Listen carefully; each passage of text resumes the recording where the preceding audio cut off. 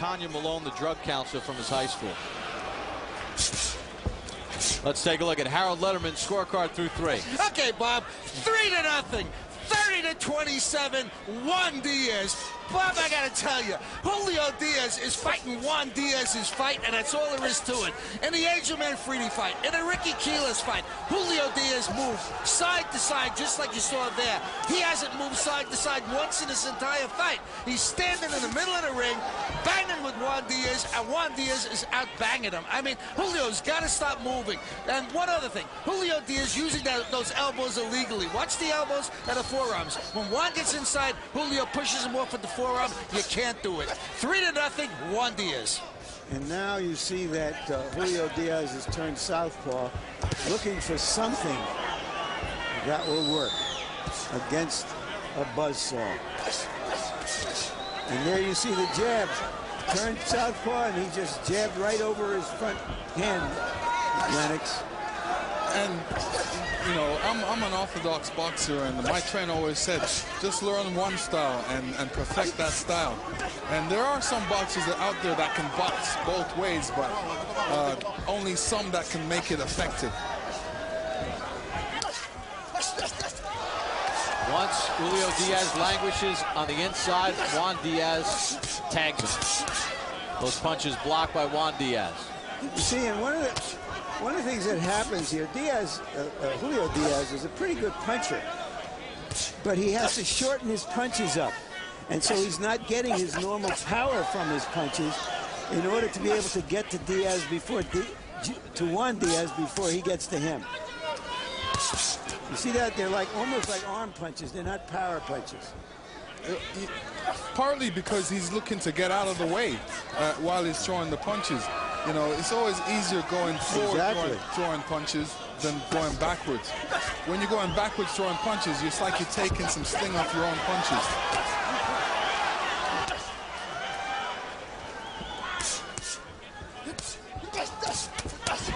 The other thing Juan Diaz has done through the first 3 rounds is he has paid attention to Julio Diaz's body.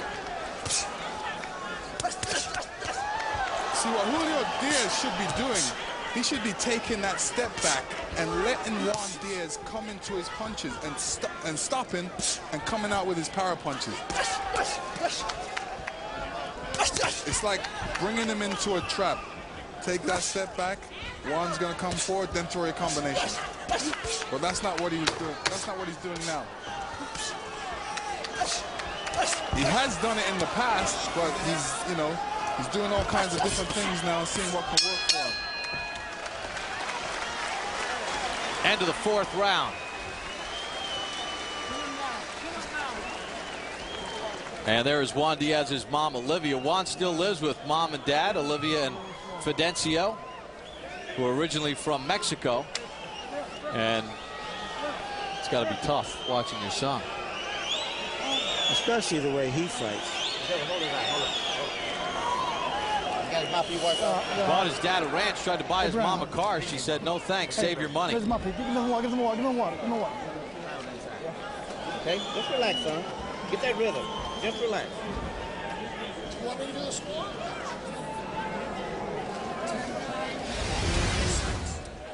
And here we see a good array of punches by both boxers, trading punches. Let's go, check it out. Get that ice out of the way.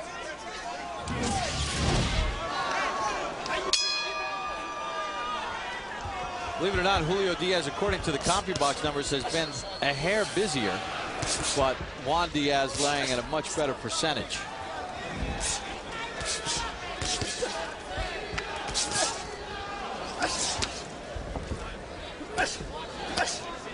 I don't recall the last time I've seen a fighter fight like Juan Diaz. There have been a few down through the decades.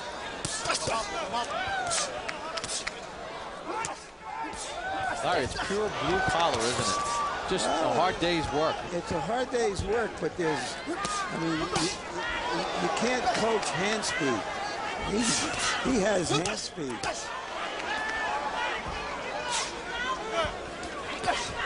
Two things you can't coach, hand speed and heart. And he has both of them.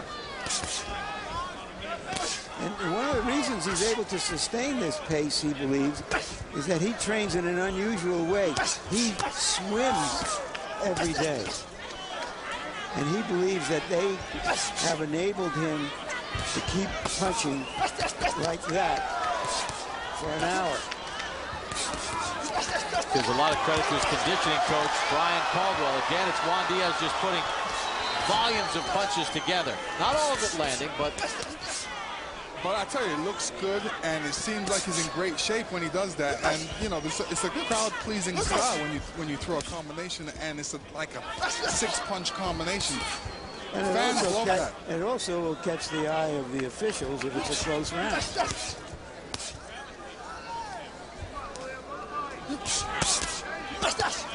a left hand by Julio Diaz, but then Juan comes back with a shot to the body.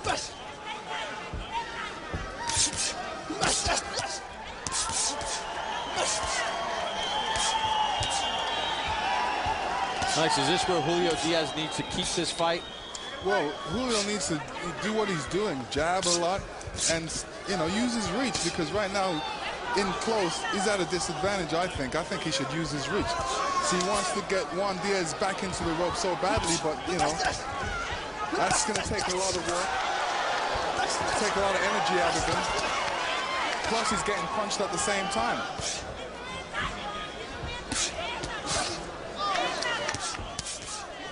Julio Diaz does good work to the body. Juan Diaz comes back with a flurry of his own. Right hand punctuated that combination. Julio Diaz been in the gymnasiums with his older brother since he's 6 years old. So he has seen a lot of this, but never in a fight as a professional. Juan Diaz just threw a brilliant combination at the end of the round. Ya se cansó el vato, ya se cansó. Pero tienes que hacer algo. You have to do something. Don't let this guy hit you like crazy. He's pushing you like a woman. When you push him, he move back. And then he push you back. Don't let him do that. Push him. He's tired. You have to use your arms. We cannot be yelling from out here.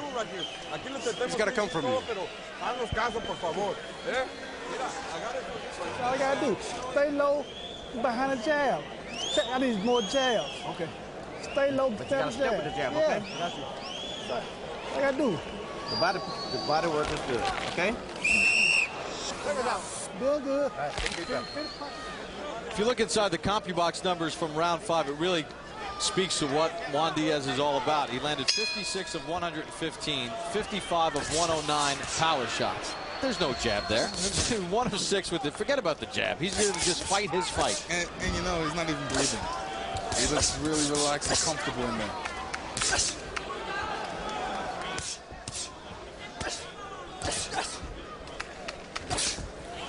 He says that school is his real job and boxing is just a pastime. But you don't fight like this if it's something that's a pastime.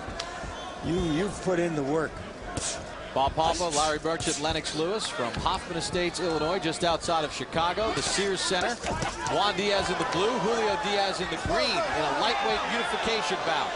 Juan Diaz in the blue has controlled the action with a relentless attack on Julio Diaz. And Julio seemed kind of frustrated there for a moment, tried to use his head to push Juan Diaz back into the ropes, but the referee warned him. Gino Rodriguez, our referee. Juan Diaz does not have the picture-perfect prize fighter's body, and that can deceive opponents. They think he's soft. They think you can push him around. You can't. As a kid, his dad took him to Willie Savannah's gym. And Willie took a look at the chubby kid and said, this kid won't last 2 weeks. And years later, they're still together.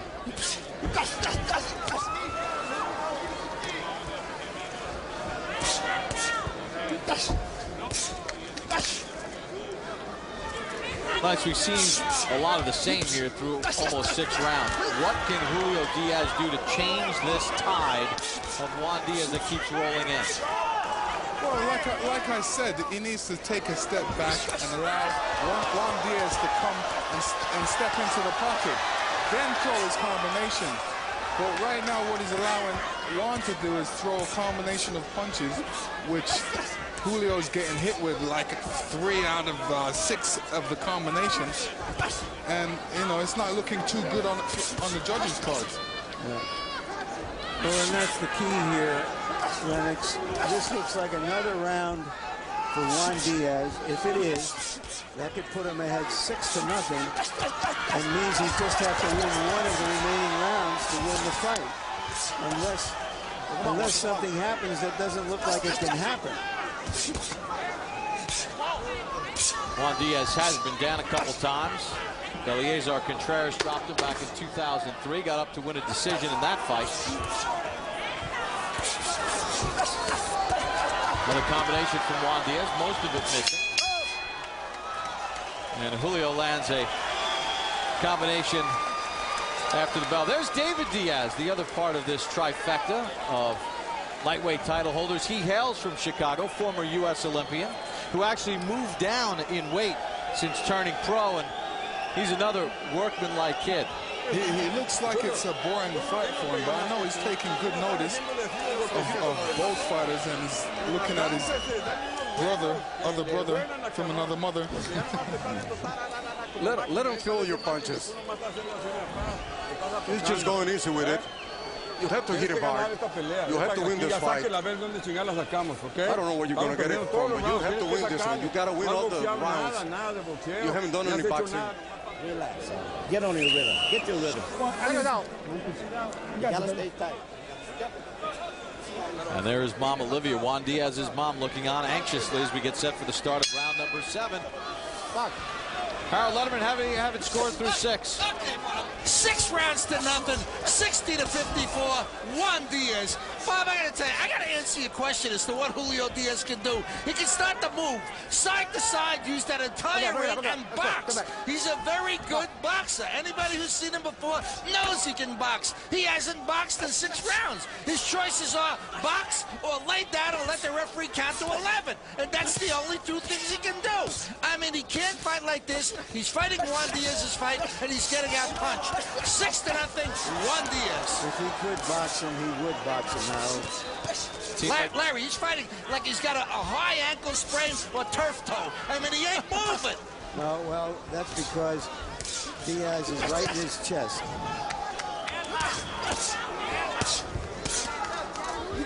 And Lennox, Larry, that's what Juan Diaz brings. He dictates the terms of the fight. He gets people to fight his fight.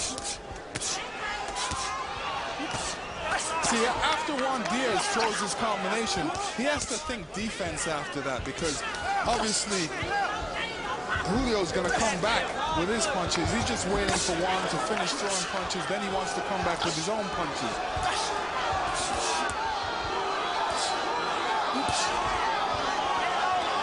Still, Julio's trying to push Juan back, but it's still not working. And it's very noticeable still that Diaz really doesn't get much. Julio Diaz doesn't get a lot of leverage on his punches at close range.